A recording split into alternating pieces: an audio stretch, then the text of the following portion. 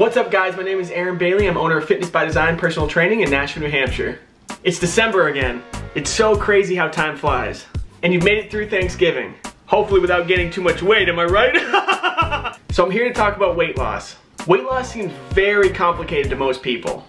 But I've got some news for you. It really doesn't have to be. Weight loss is as simple as calories in and calories out. So a pound of fat is 3,500 calories. So if you consume 500 less calories than you do normally, or burn an extra 500 calories each day from working out, you'll lose 1 pound of fat each week.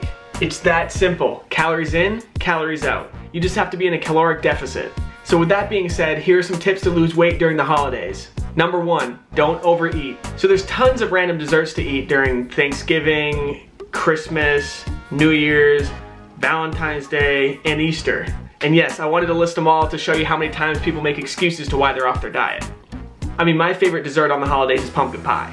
So if you're gonna have your favorite dessert, like me and pumpkin pie, just have a normal serving amount. Don't overthink it, just have a normal serving. But also don't leave it laying around your house eating it every day claiming, oh, I don't wanna waste, because I'm willing to bet you threw out your carrots and green beans last night, Sharon. So ashamed of Sharon. Sharon, I'm just so ashamed of you. Come on, Sharon. What do you think? Number 2, work out after work.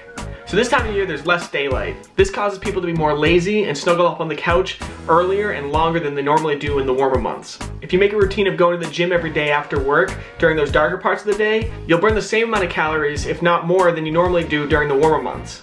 Number 3, get a personal trainer.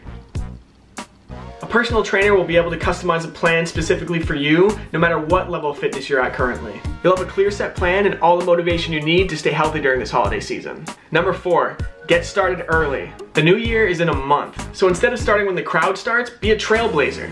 Start when you want to start. Have a proactive mindset. Create a solid routine before the New Year's resolutioners, who generally quit after a month, start. This is an investment in yourself, so let's make it happen.